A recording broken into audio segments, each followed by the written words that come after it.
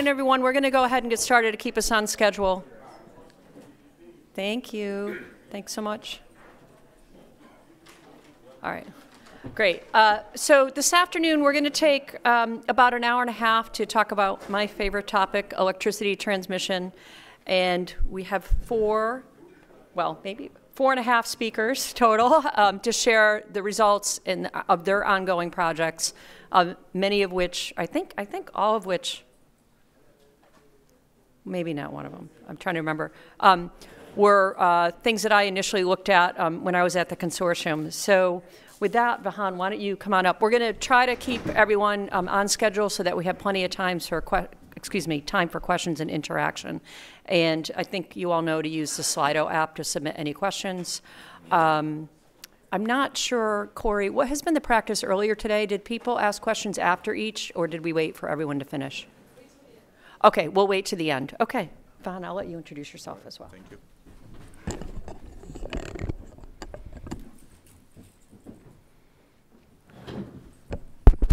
This is on, right? Yeah. Yeah, good afternoon, everyone. So my name is Vahan Gevorgian. I'm a chief engineer for grid integration at NREL. And today I'll be sharing with you the progress on a project that NREL and EPRI are conducting, and the title of a project listed here, essentially development of advanced methods for evaluating grid stability impacts of both AC and DC interconnected offshore wind power plants. So this project has been going on almost for 1.5 years now, and we have another 6 months or so to go. So we are closer to the closing stage of a project. During this last period, we'll be focused on this couple of tasks highlighted here in a red box, basically stability assessment of interconnection of a large share of offshore wind power plants with free ISOs in the US, and also exploring using the platform we develop how the controls by wind power plant themselves can help mitigating some of the stability problems that may present themselves.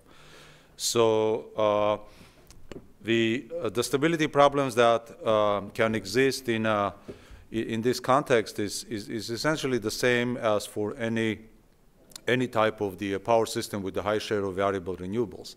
The difference for offshore integration is that high levels of variable power are being injected straight into a major load centers at the points of interconnections that originally have not been designed to handle that much power. So development of our platform, our tool, is focused on developing a capability to help the industry to evaluate stability impacts in as early stages of a project as possible, hopefully during the planning stage, and also for a tool to find a mitigating solution if such of these problems present themselves, for example, after the major changes in a grid or things like that. So the project team is NREL. It's under funding by NYSERDA and Maryland Energy Administration. NREL is a prime institution. EPRI is a team member. We have also advisory team, including the folks from Ørsted and Equinor. ISO advisors include relevant folks from New York, ISO New England, and PJM. We also have industry advisory board from other major companies or players in the area, such as Ocean Wind, Shell, and EnBW North America. So what is our approach? Our approach is essentially to develop and utilize the hybrid simulation tool that uses advantages of the existing commercial software tools by bringing them together in one simulation platform. So what is the advantage of doing it? The power system is very large, and if you want to do simulations and evaluate stability impacts on a transient scale, it's really hard to do it for a large power system. Well, it's technically possible, but the computational challenges are enormous. On the other hand, the positive sequence phasor models have been used to do that for dynamic simulations on a whole interconnection level. And that's an established tool, and that's what utilities are using. Many valid models are there, but it has its own limitations, of course. So the idea was to combine the best of both worlds, both phasor domain or positive sequence simulation in the transient domain in one tool, automate it in such a way that can be used to streamline the analysis and simulation of the system that have high shares of the offshore power injecting into the grid. In addition to that, the system is interfaced not only by exchanging the voltage and current data, essentially waveforms, but also the ability to conduct stability analysis using the NREL developed impedance scan tool that can be inserted in a model that is also developed in a PSCAD. So it essentially allows us to do small signal stability-like analysis and identify what type of stability impacts, control interactions, subsynchronous or supersynchronous oscillations or resonances are maybe present in the system. So it's not hard to guess that it took us a lot of time to automate this process, make it work reliably and flawlessly, understand all the nuts and bolts of such an interfacing. For example, you really want to have such interface designed and deployed in such a way that you don't have artificial stability phenomena being presented by the fact that the boundary point between two simulation domains is not chosen correctly for a particular simulation scenario. So we've done a lot of testing in a smaller test systems in PSSE only, in PSCAD only, and then this in co-simulation platform, make sure that results are identical and cross-validated. So after doing that, we moved into a larger simulation domain. So NREL was in charge of developing of the transient simulation tools and models, and this impedance scan tool, and EPRI team was in charge of conditioning the PSSE model of these ISOs and integrate the offshore wind power plants in them so they can be later substituted by the PSCAD simulation. EPRI also did the model development for the HVDC links that we also use for simulation with HVDC interconnected wind power plants. So when you bring this much of a variable generation into the load centers, one of the main challenge you have is essentially grid strength. If the point of interconnection is relatively weak, that is essentially a recipe of all kinds of instability problems. So it was only natural for us to do a scanning of the short circuit ratios of all planned offshore wind power plants, identify the weakest points, and then do our evaluate the applicability of our tools specifically for those weak points.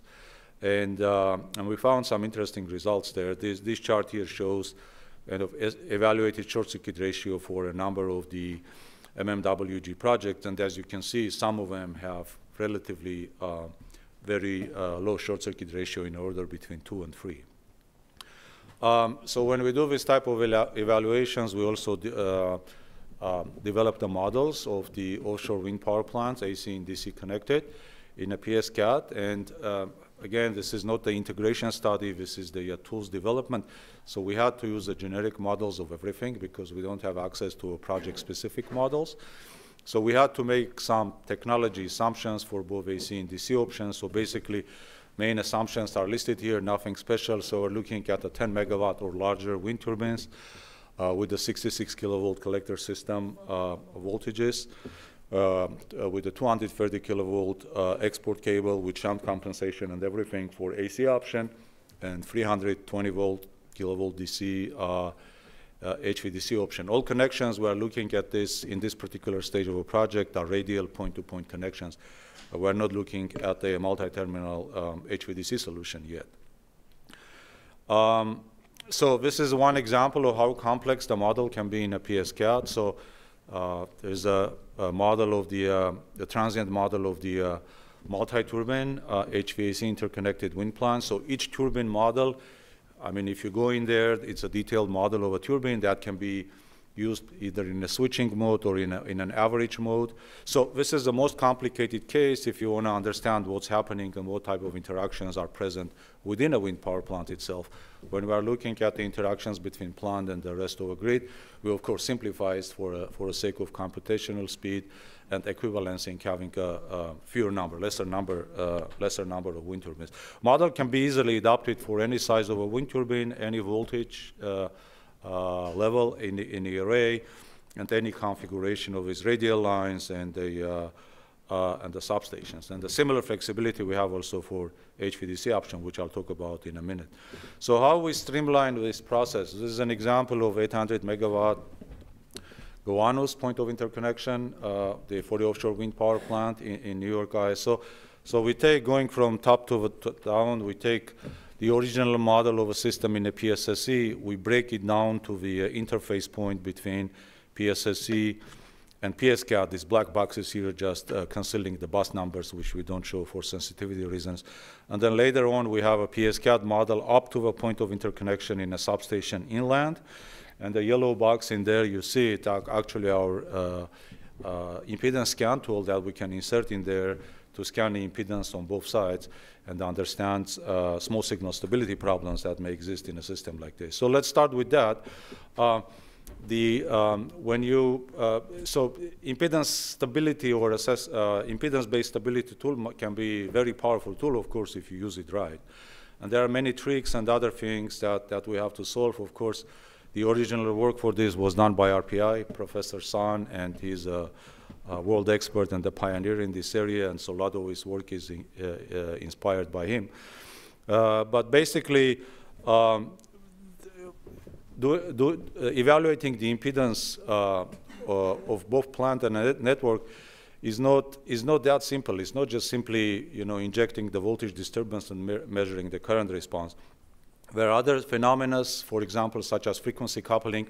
In a perfectly balanced system, the frequency coupling shouldn't be present, but in reality, there are PLLs in the system. There are weak DC buses in the turbines themselves. There are other things, asymmetric controls of current regulators that may cause all type of a frequency coupling, which result in a so-called frequency mirroring effect, which means you can have resonances in not just during one frequency, but on some other frequencies as well. So we do that by measuring the plant admittance and network admittance, and then comparing them. So this is just a general diagram, but how exactly we do it, I explain on a simple sequence impedance analysis result, which doesn't include coupling for a simplicity. So you have the both amplitude and phase response of both a wind power plant and the rest of a grid, as shown on this graph. So where the magnitudes cross each other, that's where the resonance is possible, but it also depends on the phase difference between them. So in this case, the phase margin is good enough. We're talking about the yellow dots. Phase margin about 25 degrees, so we are relatively safe. But if there is some additional inductance introduced in this system, and we're not talking about too much inductance, the whole thing may shift to the right. The resonance may happen at a new point, these blue points, and then the phase margin is big enough to start causing undamped oscillations. So just 7.5 millihenry of inductance added somewhere in a system. This can be transformers, this can be extra transmission line, this can be something else at the substation, may push this system into a total instability mode. So this basically shows how we can use the impedance scan tool that we developed to identify this problem in as early stages as possible. Well, the tool also allows, as I said, to do a lot of simulations in a time domain. With an example of three-phase fault happening in an onshore grid, and that this is a result of the plant riding through that fault. In this case, we are using the generic model of the wind power plant, and as you can see, the ride through is not that smooth. There is a pretty heavy transient behavior that may cause the whole plant to trip off. That basically underlines the importance of having the valid model from a vendor to perform this type of analysis. And the beauty of this approach is that you don't even need to have an open box model. It can be a black box model. You don't even need to know what's going on to use it in a simulation or evaluation tool we develop. So the grid strength has a big impact, as I mentioned. This is another example of the PGM Indian River point of interconnection. The short circuit ratio of point of interconnection was pretty low to begin with.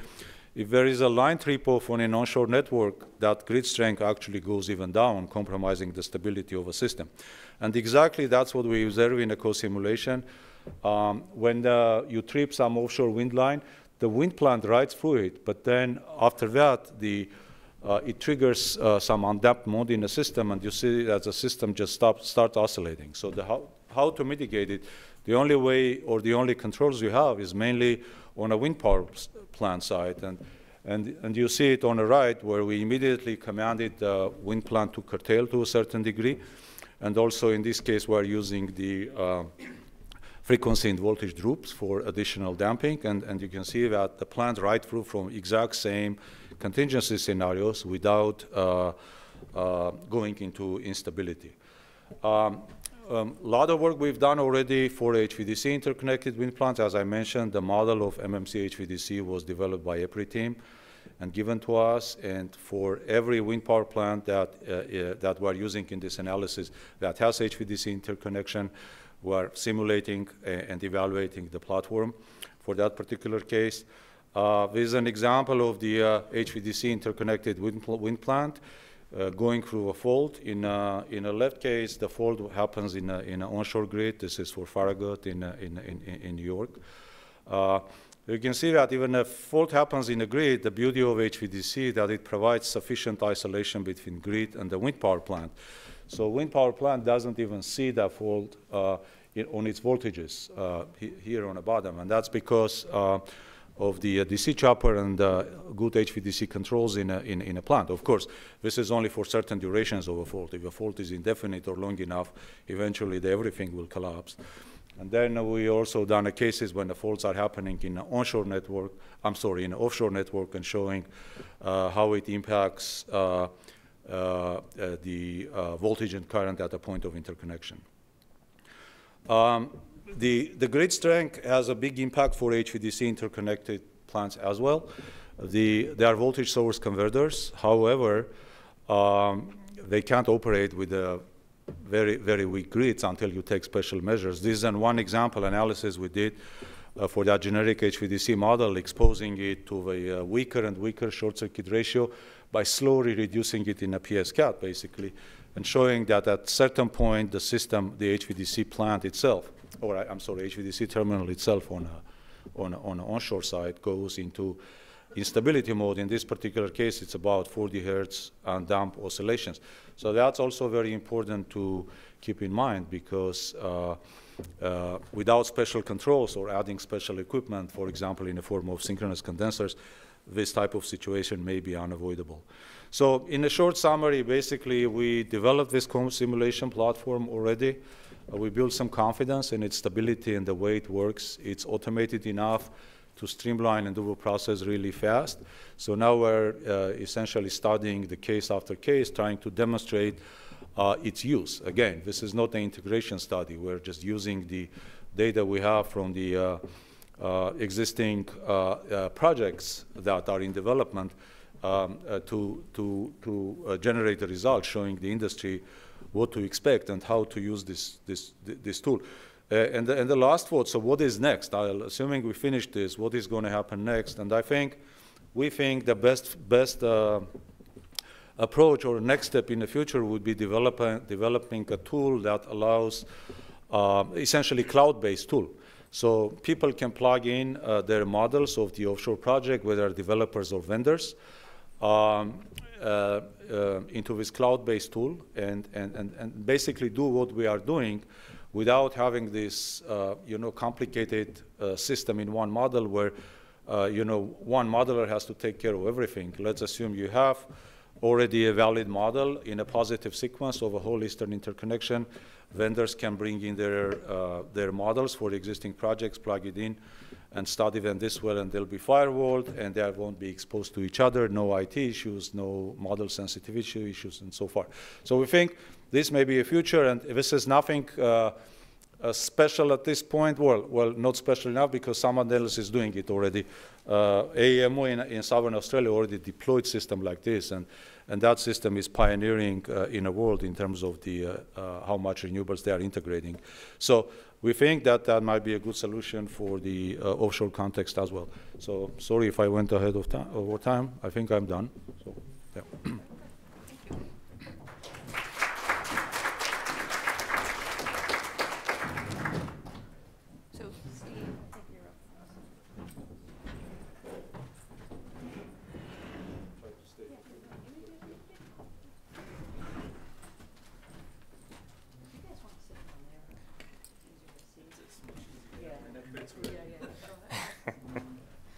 Makes it a little bit easier.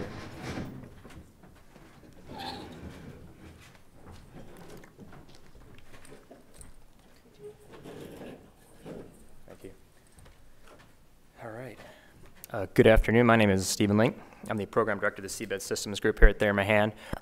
Halfway through this presentation, I'm actually going to shift over to my colleague, Nico Sabrino, over here to discuss part of the project that he's been working on. A little bit different in the scope, the initial scope, but it constantly came up with some of our advisory board meetings and talking to folks within the industry, so I thought it was important to touch on at this conference. But we're going to be talking about transmission and export cable fault detection and prevention using synthetic aperture sonar. So a little bit of different of an approach when you start to evaluate the health of the inner array and the transmission cables of a wind farm over here. This is a long presentation. I'm going to keep it down to 15 minutes here, but I'll introduce kind of who was involved in the project itself. I'll talk about the technical overview of the system we were actually employing, look at a little bit of the experiment and show some of the results and the data analysis behind it, and then conclude with next steps and what we discovered from the experimentation here. So first of all, the primary project partners, Ocean IQ, Global Marine, experts in subsea cables. They're absolutely instrumental in this project. Certainly learned a lot from working with them. And really appreciate all their effort and expertise throughout the project.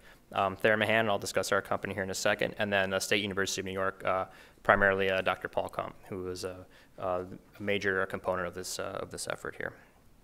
So who are we? Small Connecticut, Groton, Connecticut, actually, based firm, primarily focused on defense operations. And if that's shocking to you, anyone who's got a naval history background will understand by our namesake. We used to focus mostly in the defense world, but a lot of the technology itself that we operate, from the passive acoustic monitoring to the active collection work, directly translates to commercial energy, kind of maritime operations.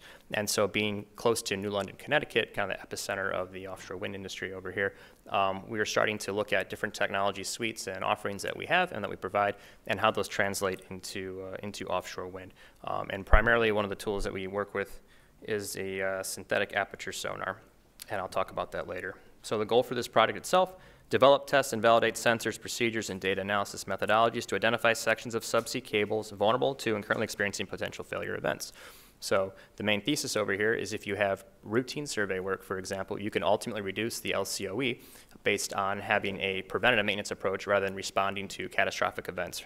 So if we can identify where there's going to be problems with the cable, whether it's going to be in the material construction, for example, in exposed sections, whether it's going to be impacted by the environment, say with seabed movement or cable movement, or if it's going to be man-made interference, for example, fishing gear in the vicinity of the cable. If we can look at those 4 major failure modes, then we can start to think which cables are more susceptible to potential failure events and kind of nip it in the bud rather than having to respond to a catastrophic failure. We can do it in a cost-effective measure. And these 4 critical failure modes were identified by working with our folks at Global Marine, who they maintain an extensive database of cable failures throughout the world, and not just transmission cable, but data cables as well.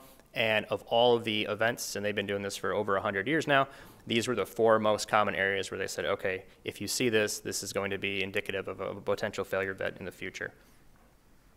System that we used was a Sea Scout. It's a Kraken Robotics MinSAS 180. And I'll discuss that actually in the next slide over here a little bit better, which is a synthetic aperture sonar. And what does that mean? So a lot of folks in this room are probably familiar with it, but you can think of a real aperture sonar or a regular side scan. You can think of an edge checker or a client system. But instead of relying on the actual length of the physical array, you are generating that synthetically in software, hence a synthetic aperture sonar. And the reason why this is important is you can start to have range-independent resolution. And that means whether the item of interest is 10 meters away or 100 meters away, it's going to look exactly the same in space. And that's important when you're trying to look at infrastructure or the greater area around it, for example, evidence of fishing gear or drag marks or things like that, that you're working with the same data set. You have the same fidelity. And the way it does this is you can think of the resolution as being a function of the array length or the frequency. So if I have a really high frequency itself, I can have very fine resolution, but my effective range is going to be diminished. Or I can have a very long array, but then there's operational, manufacturing, maintenance concerns that are involved with it. So if you can synthetically generate this array, and the center frequency is 337 kilohertz, you can effectively have 3 centimeter by 3 centimeter resolution out to several hundred meters on either side, single side swath. In this case, 200 meters on either side based on the 10-degree depression angle and the real aperture sonar length. And that allows us to go about 8 knots, area coverage rate around 3 square nautical miles. And I'll touch on that a little bit later in a perfect scenario. And again, it's all about being cost effective in this case. So while the technology itself may be a little bit higher end and more expensive, the area you can cover is much greater. And so that's reduced costs on target, as I would say. So that's reduced ship costs, that's reduced operational costs, it's reduced crew costs. So the integrated system workflow we had this miniature interferometric synthetic aperture sonar, but we also had an R2 sonic on board as well, and then we had a towed multi-beam that was in the form factor. So talking with our project partners, we looked at all the different ways that people can look at different survey work for preventative maintenance. Ideally, next time I'd like to have a real aperture sonar or a towed side scan with it, but we didn't want to do dual towed operations during this project. So we have data from a surface-mounted multi-beam, a towed multi-beam, which is pretty unique, and then the synthetic aperture sonar, which is the highlight of this project itself. So the survey locations, and as I mentioned, the 4 failure modes. So one of them was exposed cables. Ideally, we don't see those in a live setting, so we had to do an experimental setup or a controlled experiment for that. And I'll touch on the different targets, as I call them, that we use in a seated environment. And we did that outside of Long Island Sound, image to the left. And then we were fortunate enough to get permission from Ørsted to look at the Block Island Wind Farm, for example, to look at using the technology itself in a live operational setting to see what we could derive from it, whether the mattressing was installed correctly, whether there's evidence of fishing gear, drag marks in the region, exposed cable, all things of that, but in a live setting. So 2 experiments, basically. One is going to be more controlled, and one is not even an experiment, but collection on a live environment.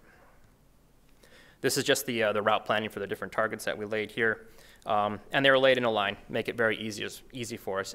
Alpha through Echo, A, B, C, D, E, and each one had a different level of damage that was imparted to it. So we could start to characterize whether or not the sonar itself could one, identify the small cable because limited exposed sections, and 2, characterize the level of damage that was occurring. And this was all done, again, by us, so on the vessel itself. So here's what an undamaged piece looks like. Global Marine was fortunate enough to provide us different sections of cable, several meters. Again, if I were to do this, I would like to have longer stretches of it. But this cable itself is very heavy and very difficult to deploy. And what we did is we imparted different levels of damage onto all of them. So this is what a non-damaged cable would look like. Simulated target A, and then below it you can see in the sonar imagery. And then you can also notice the line coming off of it, which is part of the buoy, and Nico will talk on that later. So for Bravo, minimal damage to the sheath, the outer cable, but you can definitely see the intensity returns changing on that. Charlie here is a more catastrophic failure where it starts to unravel and you have more of the core, not the core, but the innards of the cable showing. And again, you can see the sonar data response for that. D is a very catastrophic failure, and you can actually look to the left and see the shadow of the intensity of the actual sonar itself from the sheath and the strands up in the water column itself. And Echo was something very unique, is actually bending in the cable. So these are large cables. Anyone who's worked with them or been around them. Very surprising to me that this could happen, but talking to Global Marine and seeing actually videos, ROV footage of it, this is a failure event, but much more difficult to see in the sonar itself. So going from Alpha to Echo with greater damage, and the final one being when it's actually knotted itself. Here's a good kind of summary of that. You can look at the actual SAS-derived imagery, I can call it, the intensity returns. You can look at the cable itself, the image from the vessel, and then the footage below is from an ROV, but not from this particular project. These are just representative of the different failures that you could see on subsea cables, just so everyone's in the same frame of reference over here. And then here's the overview of what it looks like in a mosaic in a single path of travel. So the nice thing about the sensor itself is we can put the item of interest right in about the center of the swath on the single side, and then you can start to look at other items of interest in the area. For example, ghost fishing gear, that was just a coincidence that it was left there. But again, evidence of fishing gear in the region. You can see the anchors on the sides. And I'll show later, you can also see evidence of the drag marks and the targets were removed, because it's not always the presence of objects that could interfere with the cable or evidence that people had been near the area, but also if they had been but had removed their gear, for example, that's indicative of future failure events. I'll skip over this. This is just going through characterizing the different levels of damage that we did see over here. And then to the live setting. So we did a controlled experiment, looked at the sonar itself. Okay, is our positioning, is our setup correct? Are we getting the right data? Can we actually identify the cable itself, these small sections? And now can we translate that to a live setting to see if we can apply the lessons learned and evaluate the efficacy of the system itself? So this is the Block Island wind farm. You notice gaps in the mosaic here that we have. Closer to the wind farm, there was construction activity and same to shore, so we opted to not survey those areas. So you have two large sections, one by the wind turbines themselves and one going closer to Point Judith. And again, you can see the turbines, the foundations 1 through 5 on the side over here, and the actual mosaic itself from the collection. Area coverage, this was lower than what's typically collected with the system itself, because this was less about efficiency and more about overlapping passes to collect the highest volume of data on known items of interest. In this case, it was the foundation base, because we were very curious about current flow and sand waves in the area, and I've got some zoomed in images that will show that. That could be indicative of having an impact on the infrastructure itself, especially when you can't reach the target depth of burial. Here's the cable corridor itself. Cable crossings, these are charted over here.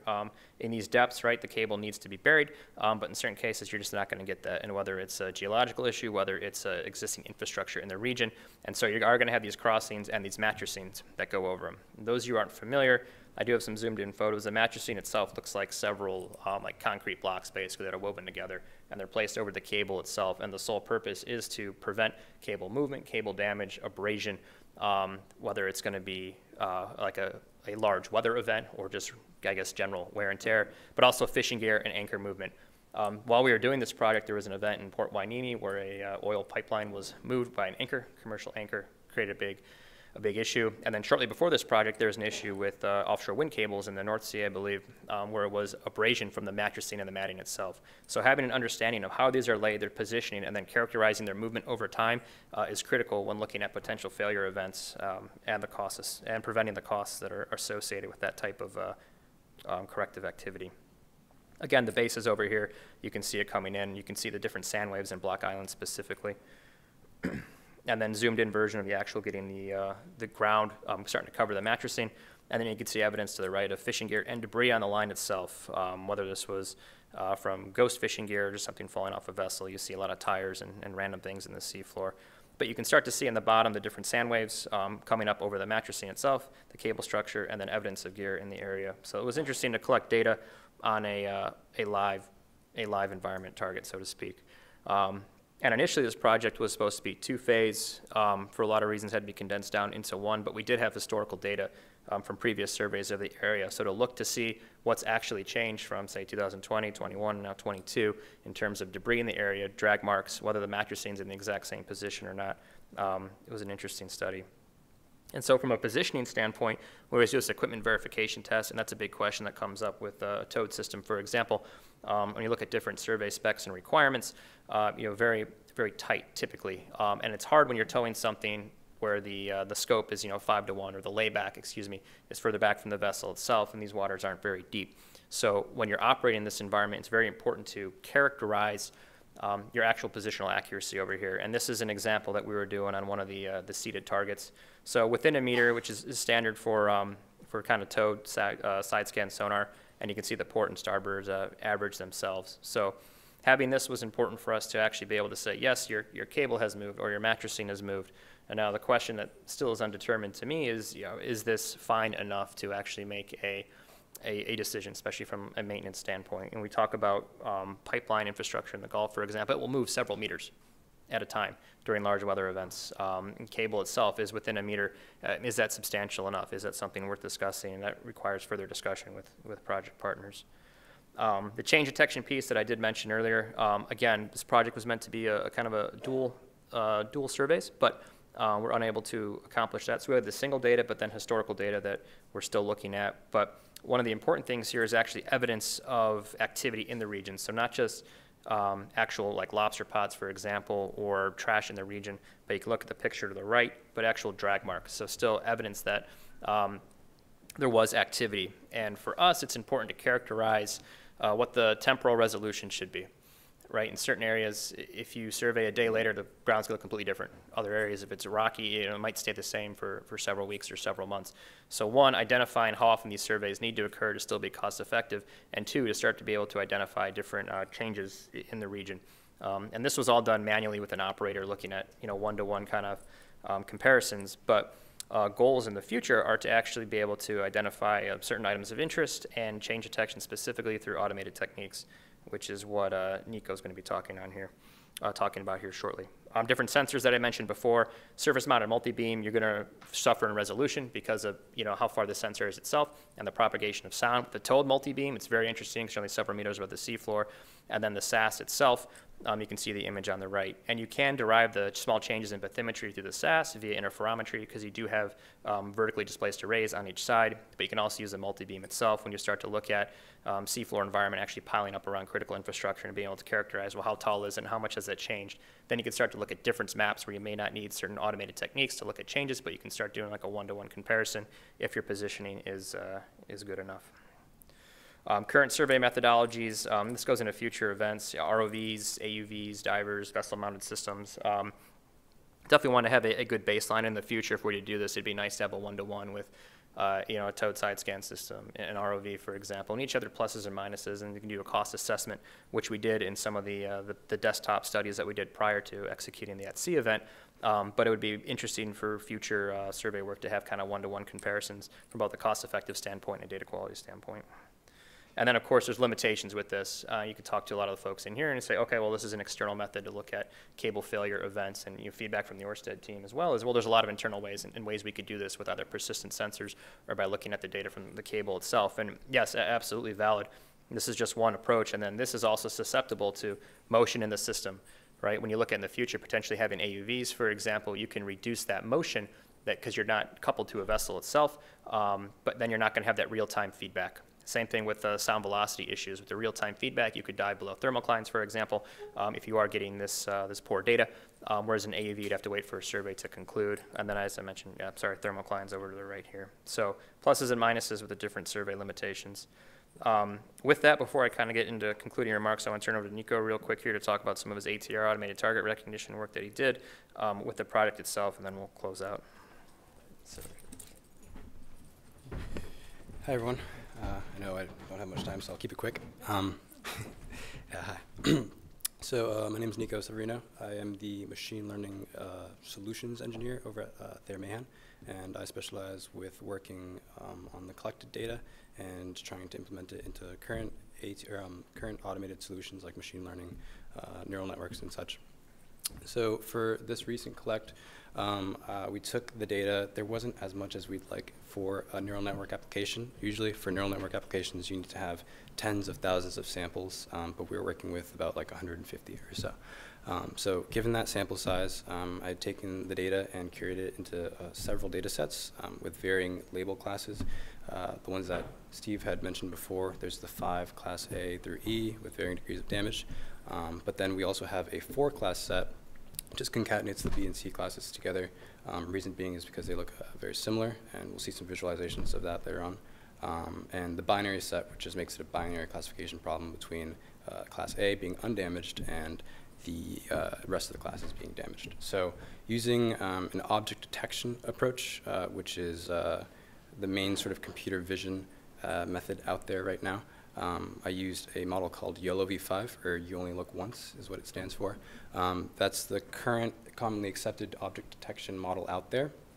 And implementing this problem into an automated target recognition problem can open up a bunch of different doors. For instance, instead of having these surveyed towed sensors going back and forth to make sure that the cables are doing all fine and well, you can just have an automated system, an automated AUV, which is called automated underwater vehicle, that has this sort of brain that understands the targets that they're looking for and can detect if there's any sort of damage. So With that being said, you can see the different sort of distributions of the sample sizes we had for the different data sets.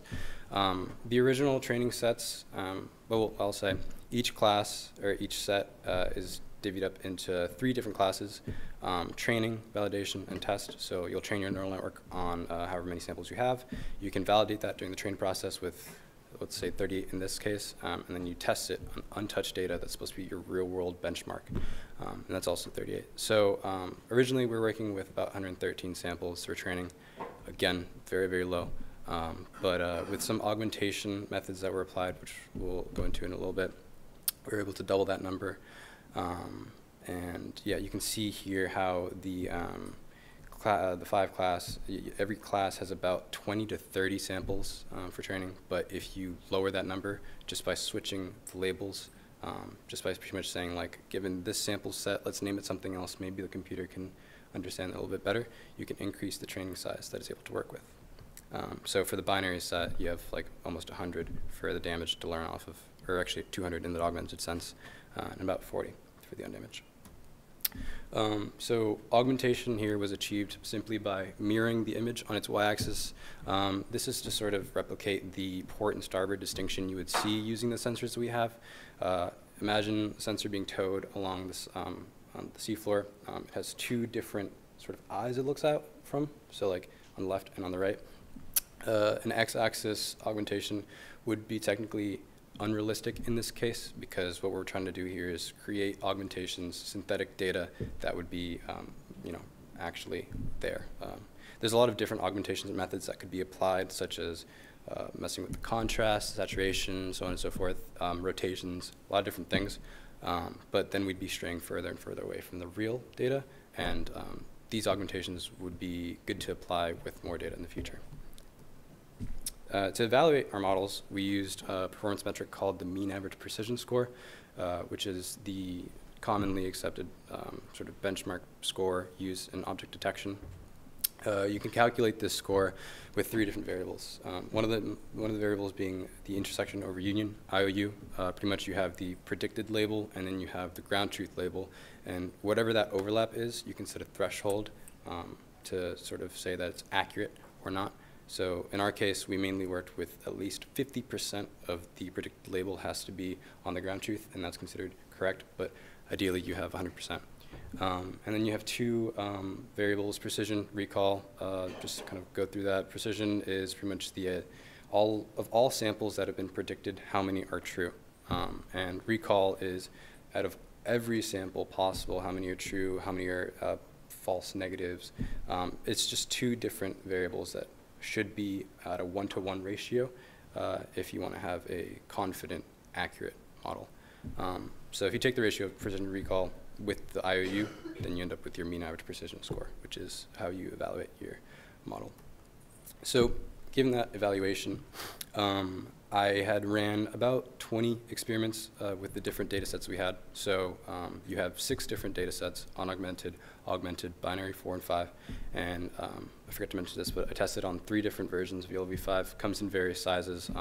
Pretty much the larger model you have, the more training time it takes, the more sort of specific it is in its learning. But sometimes that's it could be harmful for your results. So of the 20 or so experiments that we ran, the top 3 were the augmented binary, which would make sense. You're reducing how many variables there are, increasing the sort of variable training size so that the model can learn much more efficiently. And the next up was the augmented 4, which was expected, and augmented 5 with the 0.588 mean average precision. So ideally, we have that augmented 5 score being quite high, because we'd like to be able to detect the different varying degrees of damage. But with these experiments, you look at your data, and then you sort of reevaluate how you should train your model based on the results you get. And a really good way to see how the model is actually performing is by looking at the confusion matrix. The confusion matrix here has axes of a predicted label on the left, that's the y-axis, the ground truth on the y, and then the intensity return, the color intensity return is pretty much just how frequently that specific instance happens. So ideally what you want is a dark diagonal line across the matrix, and that tells you that the model's predictions are lined up with the ground truths. 100% of the time, hopefully. But in this case, there is some variations and outliers, oftentimes confused with the background. So if you look at the confusion matrix and compare it to visual results, you can see what is actually happening, and you can adjust your data set if need be. As Steve mentioned before, the synthetic targets that we had in place were laid down using a tether. So classes A through E were all on one large line with 2 buoys on either end. So the model here on cable A was actually detecting the tether most of the time, which kind of shows how the model is getting confused, but it's also working pretty well because it's incorrectly labeling something that isn't cable A, but could be confused as cable A, as that. And another example would be cable E. Cable E was a very interesting case, whereas the whole knot, but sometimes the sea floor has very interesting, distinct shapes to it that would confuse the model. And all of these confusions could be avoided with more data. So another thing that I forgot to mention, but Steve brushed over, was that the cable D has a lot of fraying in the damage, and as a result, you see this really high intensity return right here, but also a large shadow casted. So in the annotations, or when we annotate the data, we want to include all that shadow data so that the model can maybe understand that, whether it be for a different application where there's a large shadow. Shadow information is very important. So that's the reason why the C class was appended to the B as opposed to the D. But yeah, variations of the data like this will be less of a confusion for the model with greater amounts of data. So next steps would be getting more data, hopefully, and training that. Yeah, I think that's it from my end, but thank you so much for listening. Sure. Great, thank you very much. We'll look down here so we can talk about some different questions here.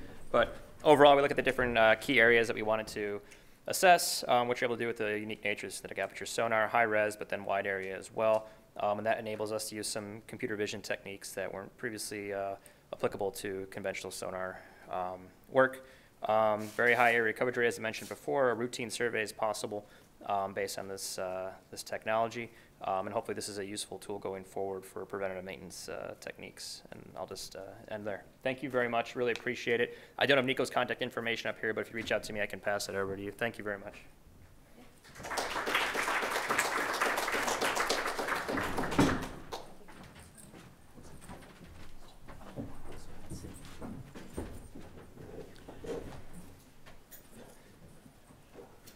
Wait, we got all your extra slides in here too, so. Hold on. All right, where'd you go? You come on up.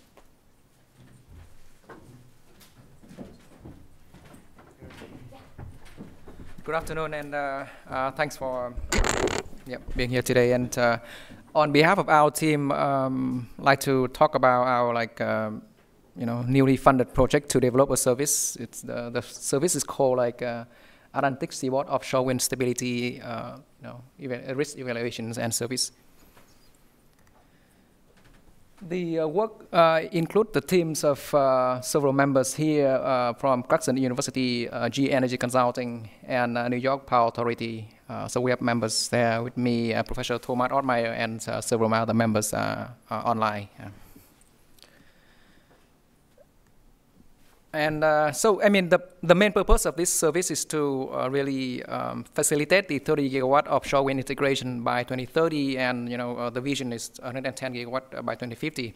And so, how do we go about that? So we envision that there's a lot of risk integration, like that much of offshore wind into the power grid.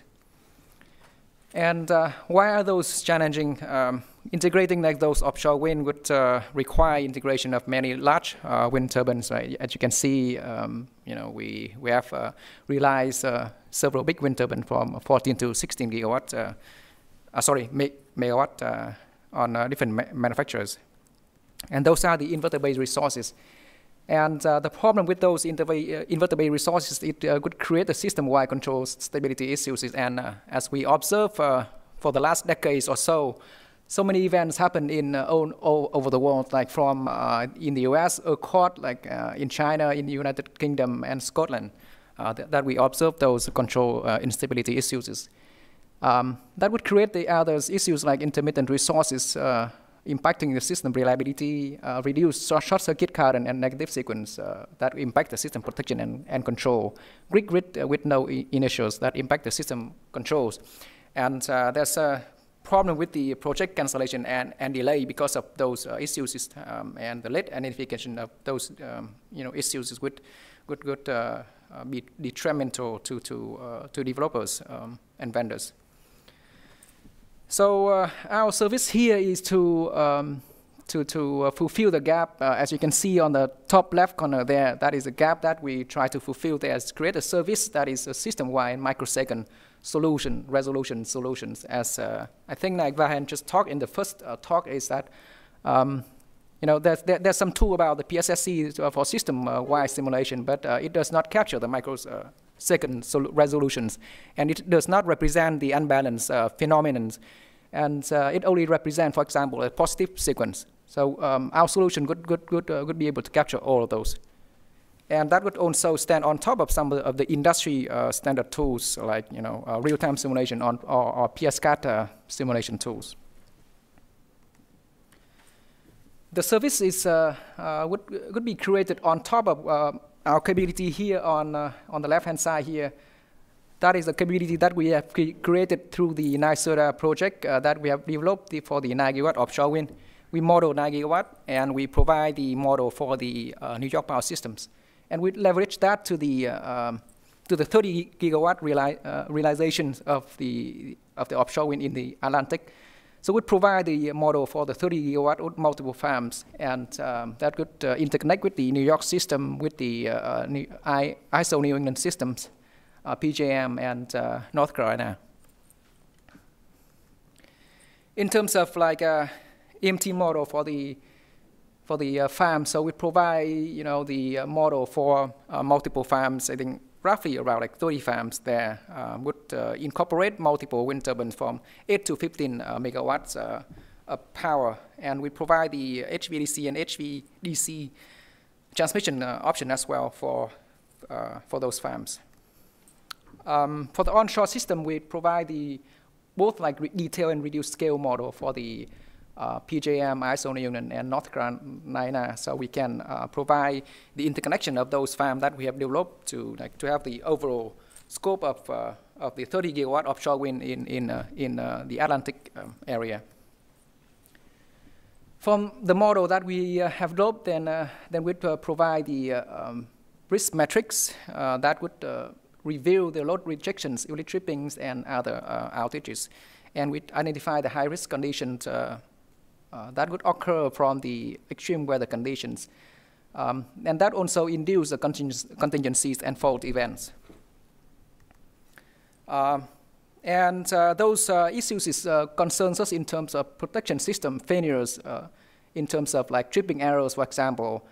Others event that Vahan just mentioned in the previous talk was the subsynchronous resonance or supersynchronous resonance as well, that we have also need to review. And we evaluate some of the potential risk mitigation, like Vahan mentioned in the beginning of the talk, is like advanced resonant frequency scanning tools and other techniques such as the isolation of the series compensated lines. But we have to identify, if that is the device that causes resonance or causes instability or not. And we also provide the solution like damping technology, like synchronous condensers, generators, or FAC devices, adaptive tuning of wind turbines, and so on. That would benefit the developers, operators, and manufacturers in multiple aspects, from the point of economics to the integration of tens of gigawatts of offshore wind, and fasten the success of grid sanctioning technology like FACS devices, condensers, and so on. As I mentioned, so that this one is a newly funded project, and we have not really started yet. And I'll provide you an overview of what we have learned in the New York State for the 9 gigawatt offshore wind. that is the model and that we have developed under the another NYSERDA effort, that we provide the model for 8 farms, including the 3 HVAC and 5 HVDC farms. They are modeled in the real-time system simulator like OpenRT that represent the non-fundamental frequencies components. And also the New York system has been also modeled in RTDS, which also like real-time EMT tools. And we combine those two models through the HL interface that we have developed. The wind turbine model is the 8 to 15 megawatt. Those are the generic model, but that represent the boundary condition defined by the industry standard like IEEE 2800 for the negative sequence, for example, fast frequency response and TOV support. Here's one of the example of the farms that you can see here that we have the Empire Wind. This one is notional, it's not the real, already built one. So the notional wind farm here would include 68 wind turbines with the detailed wind turbines model here that you can see. That is back-to-back converter with the permanent synchronous generators, 230 kV AC export cables, and we have substation also and offshore substations. Other options for the larger wind farms interconnections could be HVDC, and that can be for the 900 to 1.2 to 1.4 gigawatt, with length of transmission is more than 100 kilometers. The performance of the HVAC and HVDC could be smooth, and it can ride through the phone events okay. I did not show the phone event here, but we actually show that it's okay to ride through the phone events in terms of localized models, technique that is commonly practiced for the industries. However, the non-common practice for industry that they have not used is the details coupling between the regional system, like detail model of the onshore system and the detail model of the offshore systems. And we review that. There's many oscillation issues. And those are the synchronous resonance issues that we have to address that did not review in the localized system model. That is commonly like practiced by the industries. And one of the solutions here is tuning the controllers. And if you tune the controller, that works fine afterward. However, under a fault event here that we have conducted for overall 9 gigawatt offshore wind interconnection with 40 gigawatt of New York power systems. So we observe the subsynchronous oscillation, that is sustained oscillations, and that has not been addressed effectively yet until we actually disconnect one of the farms, which is a big issue here. All right. And we observe those at the 2 and 30 hertz here. A third critical point here is the system protections. We observe that with the current 9 gigawatt offshore wind, we observe it's like 6 cycles of critical clearing times reductions. 20 cycle is not a big deal right now, but when we retire more thermal generators, then the level of critical clearing time could be significantly reduced, and that would surely impact the protection system performance. All right. In summary, so there's so many problems. That when we see that with the 9 gigawatt, and we will surely see with the 30 gigawatt, and we learn from that from the system modeling, risk evaluation method, and enhanced mitigation techniques that we would develop through the service here. And once the service is ready, I think that it provides the higher level of reliability, and we realize the 30 gigawatt offshore wind integrations for the Atlantic at least, and for the vision of 110 gigawatt by 2050 in the US. And that would provide the more input into the new standards or enhanced standard by NERC, PRC, TPL, or MOD. With that, I'd like to take any question, if you have any, after the talk. Thank you. Great.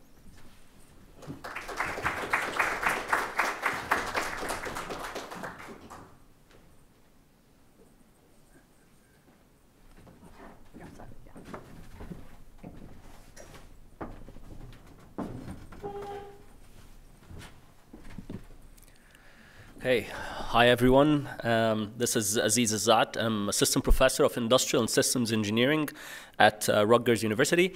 And today I'm going to talk to you a little bit about our also newly awarded project, which is called IRWARF.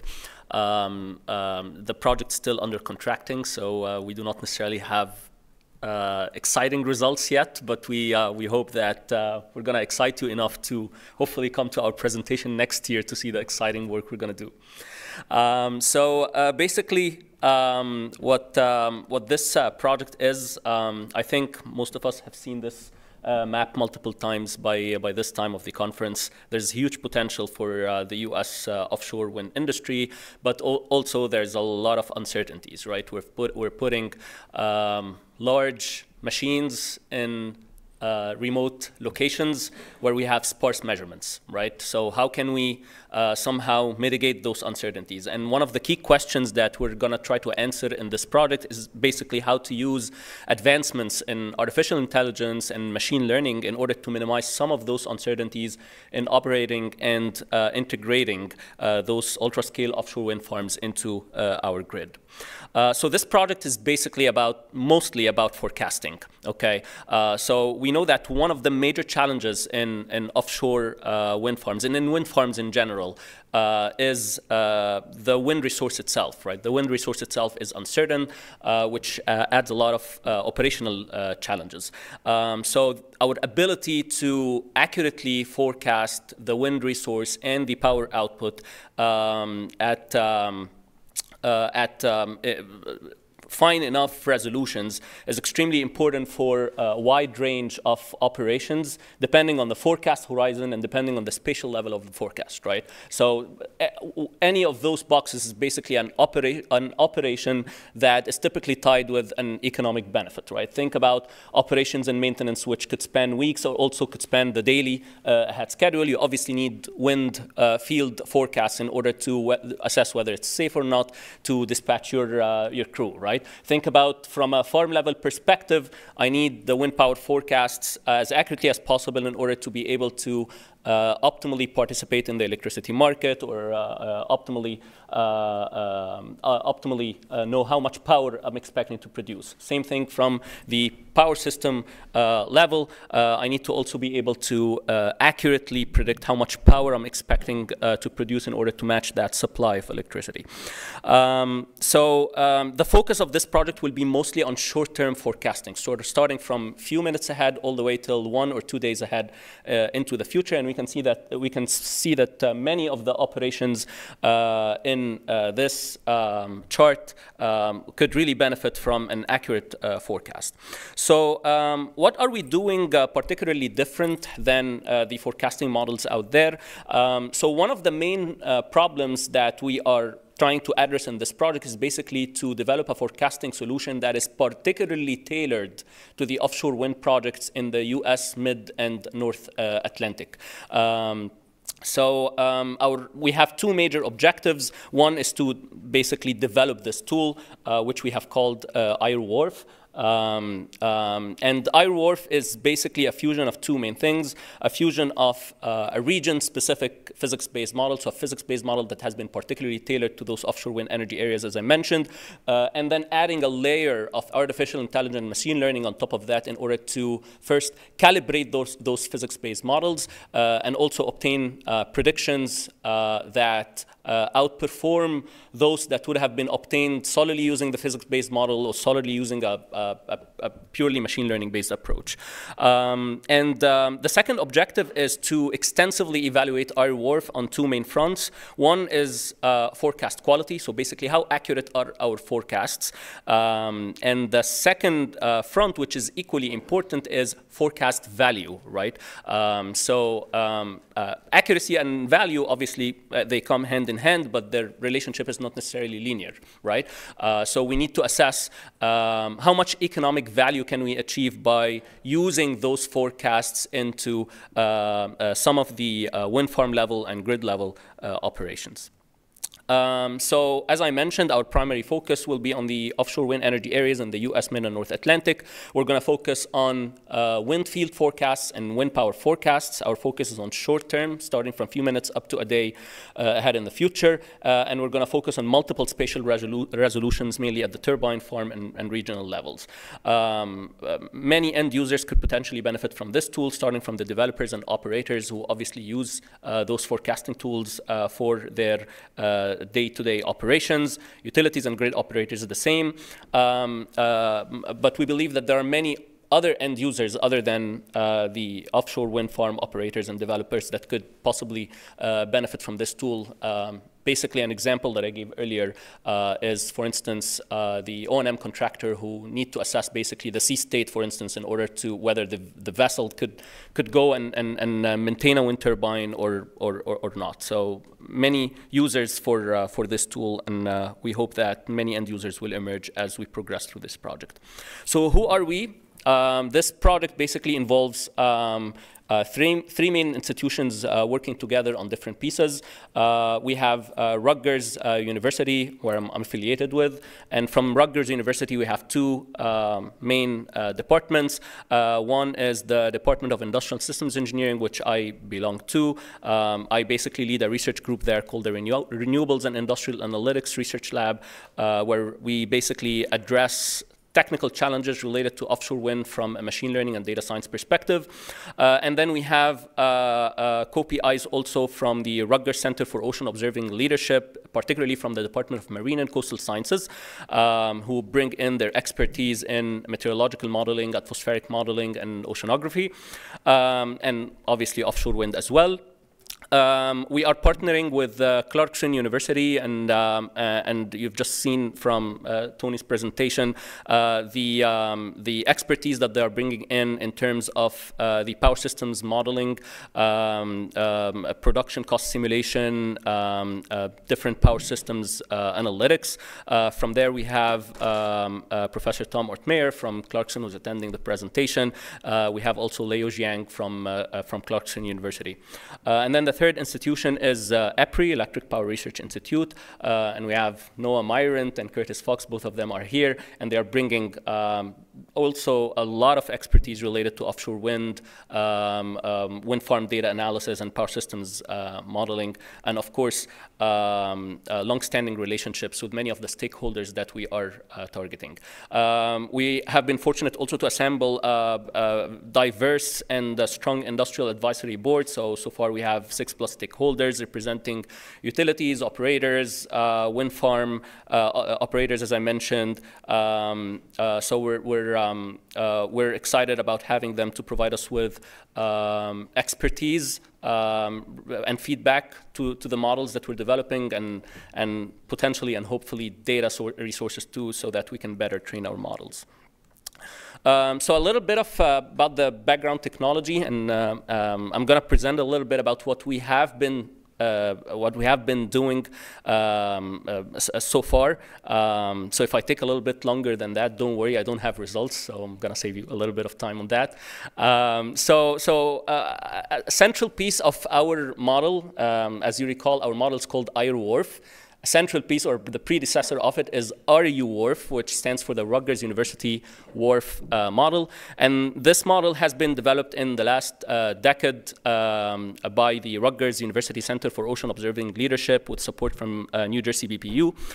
It's basically a variant of WRF that is particularly tailored to the US Mid and North Atlantic. So that's the main unique strength of it, is that it captures the physical phenomena that happens in this region. And it has been shown over the years to outperform other models that are neutral to the region, in a sense, that do not necessarily are particularly set up for that region. And it has been recently validated in 2020 through an independent study by NREL, and throughout the years it has been continuously upgraded and continuously improved. So that's one of the central pieces and central components of what we're doing. The new piece that we're adding on top of RE Wharf is basically whether we can combine this with all of the advancements in machine learning and artificial intelligence. And this is something that we have started in the last 2 years, and hopefully we're going to continue forward with support from NOWRDC, which is basically taking the outputs from RE Wharf, combining it with the sparse measurements that we have from the different buoys, different LiDAR buoys that we have access so far, and then developing models that can further calibrate RE Wharf at resolutions that are not necessarily practically feasible by numerical weather prediction models. And we have already shown some promising results achieved using the data that NYSERDA has published in the last 3 years through the EO5 and EO6 buoys. So these actually are probabilistic predictions that we have obtained from our initial version of RE Wharf. Which have been shown to be fairly successful. So there's a lot of promise, but there is also a large potential for improvements in terms of how far ahead can we forecast, how also short ahead can we forecast, because these are two different problems, right? At short-term forecasting, at ultra-short-term forecasting, we're trying to forecast things for like few minutes ahead or possibly sub-hourly interval. Typically, the physics-based models start to lose their power, but machine learning model tends to catch up. At the longer-term horizon, the opposite happens. So you'll find that machine learning models actually start losing their power, where physics-based models give you a much better prediction. So being able to strengthen those and borrow strength across both the physics-based learning and the machine learning paradigms is one of the things that we hope to achieve during this project. The third piece of background technology is coming from Clarkson University, which, as I mentioned, brings decades of expertise in power systems modeling.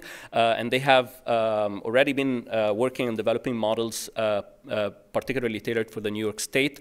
So one of the things that we hope to achieve, as I mentioned in this project, is to integrate those forecasts into some of those power grid models and start assessing exactly what are the economic benefits that we can achieve if such a tool got deployed and got commercialized. So the expected end goals of the project, one of the things that we focus on is getting probabilistic forecast, as there are more and more industrial adoptions for not only the expected value of your predictions, but also how much you are confident about your forecast. So this is one of the things that we want to focus on. We're targeting both wind field and power forecasts, multiple forecast horizons, multiple spatial resolutions. One of the things that we're very interested in is basically developing these forecast maps and launching them for public dissemination for effective communication and visualization of our forecast. So this is going to be a key part of our outcomes and deliverables. As more measurements and more data is coming online, we are hoping to further extensively test those predictions on the in proximity to key areas in the offshore wind energy regions. And we hope to also have a rigorous, to basically put a dollar tag on RE Wharf, not only how much we can improve in terms of mean absolute error, but also how much dollars we can save if such forecast tool got adopted. So our project timeline, we're hoping to start soon. I've put in January here, but Corey can confirm if January is doable or not. So if we start in January, our project is about 1.5 years, or a little bit more than 1.5 years. We have 2 main tasks lined up. They are going to be working in parallel, one on the weather and wind field forecasting, one on power grid modeling, and then transiting to task 2 is going to be more on the power analytics and the grid integration piece, and also related to the launch of this tool. So we're planning on hosting basically a web interface for RE Wharf that's going to communicate the outputs, or at least samples of the outputs from those forecasts to benefit the offshore wind industry as a whole. So with that, I conclude my presentation. I thank you very much for your attendance, and I give it to Carrie. Before you sit down, I'm going to ask you a question while those guys come up, and tell all of you that we're using the Slido app, which you might have used before, so if you could throw your questions in there. What am I looking at? What? Oh, yeah. Here? Oh. Okay, thanks. I'm experienced by now. But since we have about 15 minutes, I'm going to ask you a quick question just to get us started. Do you think your tool, is it more for scheduling and forecasting, or will people, meaning developers and power market people, use it actually for revenue purposes as well? Like, and is also the customer the ISO, or is it more on the developer side? We hope that it's going to be both in a sense. So our main focus is forecasting. Thank you. Okay. So the grid integration piece is extremely important to, as I mentioned, put the dollar tag on IRWRF. Having said that, one of the things that we hope to achieve through our continuous interaction with our industry advisory board is to be able to tailor our forecasting model to the needs of the end users. So we're flexible on that regard as well. So if we find more interest from wind farm developers, we're going to tailor our tool to address the needs of the wind farm developers and vice versa. And okay, great, thank you. So I guess you have to. I don't know. This is really awkward. Sorry. Put your questions in the tool, right? Have I got it right? Okay, I'm waiting for them to come up. But maybe while we wait a minute, I wrote down a few things that I thought I'd ask, and I think our theme today is predictive tools and simulation tools, and also damage assessment, right? Like all three, all four of the things that we have here today are tools to either predict or assess kind of a current circumstance. And I want to talk to you, maybe you guys can all reflect a little bit on how you think, if you can talk a little about who you think your customers are a little bit, like is it more on the grid side, or is it really developers, or is it is it the public generally? And you answered that a little bit just a minute ago, but maybe that's just kind of a very broad question to kick us off before we get into technology-specific things. Because part of, I know what the consortium is trying to do and what developers and our other partners are trying to do is to take these things and actually, I don't want to say commercialize them, but make sure they're put in use, right? So maybe you can just add a couple comments on that, each one of you. Okay. Oh, was I not on? Oh. Thank goodness I talked really loudly. Great. Thanks. They heard me, so. Yeah, go ahead, Vahan. Yeah, thanks. So the tool that I presented, we've been developing, I mean, it has more specific or specialized set of users. We envision that project developers and operators will be kind of a #1 set of users. And then, of course, ISOs and utilities where these offshore projects will be interconnected to are also users for that. The other set of users can also be academia, so it can be used by academia, but for sure is not for general public or more general people, like, I don't know, regulators or legislators are not qualified to use it. With all due respect, this is, the core power systems engineering, but they definitely will benefit from results of that work. Steve, want to go ahead? Yeah, I'll go. Yeah, it's on already. Thank you very much. Perfect. Yeah, for us, it's more cut and dry in terms of operations and maintenance, the folks that are responsible for maintaining the integrity of the wind farm here. So from our perspective, the routine survey work, and whoever mandates that, or who that falls onto.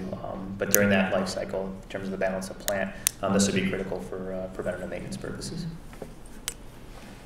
Yeah, I think I second to Vahan. It's like PSCAD and PSSC have been used by industries a lot, and for our tool is the current practice, as I mentioned, is mainly the localized study, and we provide a system-wide. So that will be used by project developers, operators to evaluate the risk, and also the OEM, making sure that the technology could be proven and demonstrated before commercializations. Yeah. Great. So we did have questions. Sorry, I was looking at the floating wind section. I was like, those aren't applicable. So this is sort of a broad question, but well, it is a broad question, but I think each project actually could be impacted by it, although in different ways, particularly Steve versus the other three. Many of you probably heard that the state of New York in its RFP has requested that bidders include the prospect of a potential mesh grid, meaning they have to kind of, the bid has, not the only bid, but they have to offer that option that they are interconnecting into whatever a mesh grid is. Right. And there is a proposal out in or an RFI out in New England, a 5-state RFI which contemplates any number of different transmission scenarios, which could include some sort of offshore system. Another proposal I heard about today would talk about an offshore grid system connecting the Gulf of Maine and Nova Scotia. So I just put those out as, and the same thing's being talked about for California. I put those out there because there is a trend right now, at least in policy circles and to some extent in these solicitations, to look not so much at just a GenTie approach, but mesh grids or whatever you want to call it, offshore grid systems. And I'm wondering, and while this might be jumping ahead for a little bit of the work you all are working on, how that might, can you take that into consideration in the work you're doing today?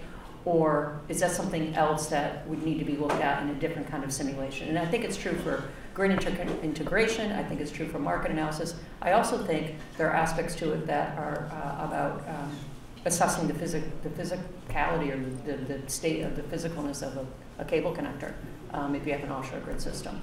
So a little out there, but if anyone has a comment on that, I'd appreciate it. Yeah, go ahead. Yeah, I may have a first comment regarding that. I think I've heard of the NYSERDA recent call for the mesh HVDC, like mesh ready.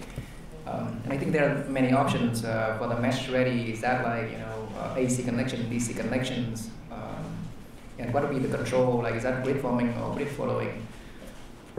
I mean, that's still up in the air, and I think that is still an open research area to, because it surely increases the reliability, but we don't know the stability, for sure. That's why, like, I think in our project we also propose to investigate the mesh HVDC as well, as a part of the model output. Yeah, that's just my 2 cents. Yeah. Yeah, it makes a huge difference in pretty much at any scale, from project economics down to how you design it, how you operate it, how you protect it, and how it impacts the grid, whether is it traditional radial point-to-point, interconnected offshore wind, or a multi-terminal mesh network. So I personally see it as an enormous challenge to design something today on point-to-point basis, having a mesh system of the future in mind, because we simply don't know enough what to expect. Any thoughts on that? Steve, this might be more targeted to you, although it sort of reflects on that a little bit. What are the potential challenges in sonar-based monitoring for inter-array cables, particularly for floating? I don't know if that's something you all thinking about too. Yeah, absolutely. I touched on it in this case a little bit for these, for the Outer Continental Shelf, for example. Towed system is economical, right? You can have a couple hundred meters of cable on the system and you get real-time feedback. So that's great. So I can look and say, okay, hey, there's a thermocline, or I can identify something immediately, a problem, and I can dynamically retask the asset. Right, hey, get off your main scheme line, just come check this out at a different angle, for example, get a different view of the target or anomaly, however you want to describe it. When you talk about floating wind, it's probably less critical for some of the methods to secure the turbines, and as well as the depth of operations is increasingly challenging, right? You're probably not doing that with a towed system necessarily in a cost-effective manner. So you start looking at different AUVs, for example, which can be cost-effective long-term, but right now they're expensive assets and they're not used as often as, say, more conventional survey technology. So you do run the risk of not being able to evaluate the data right away. For example, So you could have additional time on site, time on target, so you're wasting expenses in that regard. And then just as you get deeper, it's just a more difficult and challenging operational area. So from a sonar perspective, if you're still using surface-mounted systems, you're going to lose a tremendous amount of fidelity in the data just based on the sheer distance. And if you shift the things and get closer to the infrastructure itself, they become more difficult and expensive to operate. So there'll certainly be a trade-off, but you'll probably see these systems that may be more expensive in the beginning, and over time they'll result in positive economics for the project as a whole. Another question we had, which is actually something I think about a lot when it comes to points of interconnection, is this might be less for you, Stephen, than for the other three folks. How are any of you taking into context facility retirements? We know over the course of the next 5 or 15 years, up and down the East Coast, we have retirement of some facilities. How is that going to impact spinning reserve and other things? And is that impacting your models? Are you taking those into consideration? I think it's true for forecasting the market as well as for, the grid interconnect. Yeah, I mean, I think that is a great question. The part of the retirement of the thermal generator is already a big piece, because when you retire them, you need something to be in place, right, to make sure that you have enough resource. Not just that, you also need to make sure that the system is stable, and it's not an easy task. And we have considered that in our previously funded project, but the implementation is still ongoing now, and I think for the next project, yeah, we surely need to consider those. But scenario is still up in the air, which is based on the best knowledge and the advice from the advisory board, what could be taken out and retrofit. This is what I think. One thought there that the synchronous generation is not going to disappear overnight, right? So it's going to be a gradual process. So in a very well-planned approach and utilizing the capabilities that exist in a variable generation itself to provide all types of reliability services to the grid, whether it's offshore wind, onshore wind, PV plants, or utility-scale energy storage, they all can provide same type of services that conventional generation is provided. Just a matter of creating incentives for them to do so. And to me, well, there are some technical aspects to it, but it's more like a market issue, right? You have to have markets for reliability service in place to incentivize curtailment by offshore wind, for example, to be able to provide both spinning reserve, frequency regulation, other type of active power controls, and also the voltage control. So those are all in existence, just needs to be used in the right way. Can I comment? That's hopefully we'll have some more boxes in your forecasting model, right? As we, it's.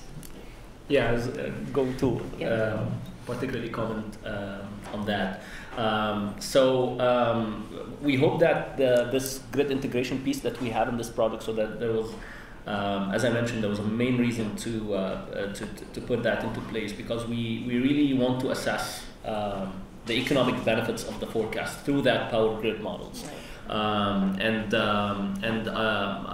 I do believe, based on my communication with my co-PIs in Clarkson, that these power grid models represent basically the future scenarios of how the power grid would look like. So that's what we're going to focus on. And I do believe that they're going to model it with different granularities to take into account those different details. Great. And I'll leave the last question for you, actually, on that. That's okay. There were many more questions. Can the presenters see those later, or do they disappear? Just curious. Okay, so there are some other comments and things like that, just so you're all aware if you want to take a look. For each one of you, actually. I'll give you the last answer on the last question. Any thoughts on advancing the forecast models to dispatch hybrid HVDC systems with DC wind integration? Is anyone looking at those operating systems? Okay, so that's a good question. I do believe that, again, my co-PIs from the Power Systems Group would be best suited to address that question. Okay. Yeah, so. Yeah, no worries. They can do it online. Yeah. Well, thank you all for joining us this afternoon, and to you, Donovan, for presenting your projects, which are fascinating and I think really helpful to think about in terms of how we move forward in connecting our grid and forecasting and making sure we stay on top of you know, the physicality of things too, like are we actually, can our cables actually stay interconnected, and when do we have challenges? And Steve, I had a lot of questions for you on that as it relates to the West Coast, but those for another day, I think. So. Sounds good. Okay, join me in thanking our panelists, please. Thank you.